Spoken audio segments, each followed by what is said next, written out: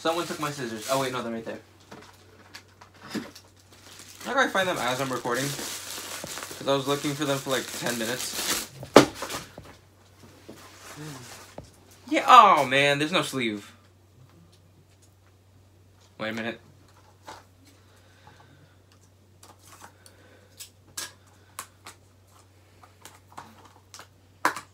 Oh wait, no, it's DVD and Blu-ray. I was about to say, don't tell me I just got scammed.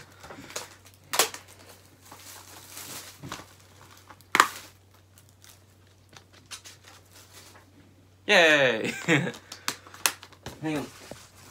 Oh man, I actually like the little sleeves. That's why I set them up in my little DVD collection. So yeah, I'm gonna put it in now.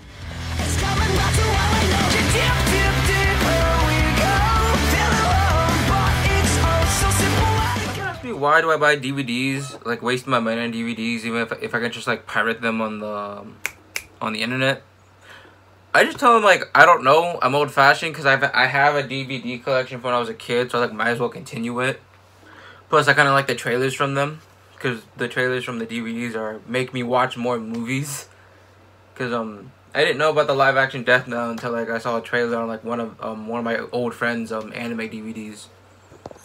Okay, so for once they're actually promoting an actual anime, and I think I've heard of this one. So it's literally just that right there. So select scene. There's everything. Next. Main. Setup. Japanese. English. Main. And then preview. I think it's either the preview of the movie or there's more trailers.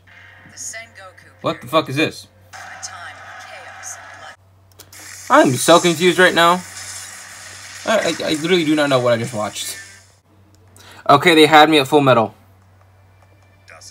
I mean, I guess. Yeah, I guess it is the same animation. I might watch this. Seems interesting. Oh! I literally watched this like last month. It's like this movie is like based on not based on. It's this movie is inspired by Rurouni Kenshin, and it's the Nameless Swordsman or like the Wandering Swordsman. Like I forget what their name is, but like, this movie was actually good. I mean, Sword of a Stranger. That's what I meant.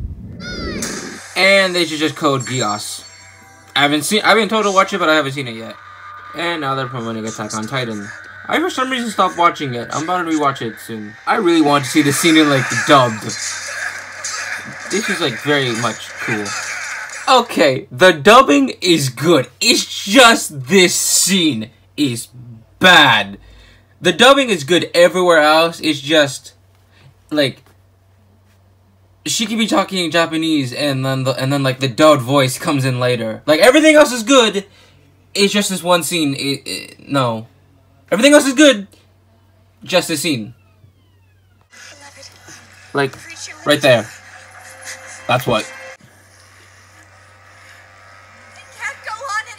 Like that's what I mean. Like the lips don't match what you're saying.